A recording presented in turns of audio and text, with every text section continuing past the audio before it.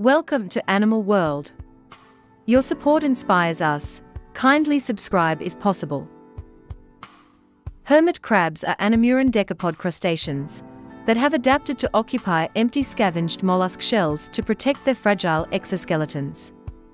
There are over 800 species of hermit crab, most of which possess an asymmetric abdomen concealed by a snug-fitting shell. Hermit crab's non-calcified abdominal exoskeleton makes their exogenous shelter system obligatory. Hermit crabs must occupy shelter produced by other organisms, or risk being defenseless. The strong association between hermit crabs and their shelters has significantly influenced their biology. Almost 800 species carry mobile shelters. This protective mobility contributes to the diversity and multitude of crustaceans found in almost all marine environments. In most species, development involves metamorphosis from symmetric, free-swimming larvae to morphologically asymmetric, benthic-dwelling, shell-seeking crabs.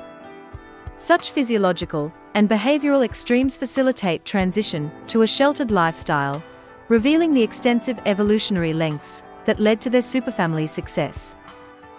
As hermit crabs grow, they require larger shells. Since suitable intact gastropod shells are sometimes a limited resource, vigorous competition often occurs among hermit crabs for shells. The availability of empty shells at any given place depends on the relative abundance of gastropods and hermit crabs, matched for size. An equally important issue is the population of organisms that prey upon gastropods and leave the shells intact. Hermit crabs kept together may fight or kill a competitor to gain access to the shell they favor. However, if the crabs vary significantly in size, the occurrence of fights over empty shells will decrease or remain non-existent.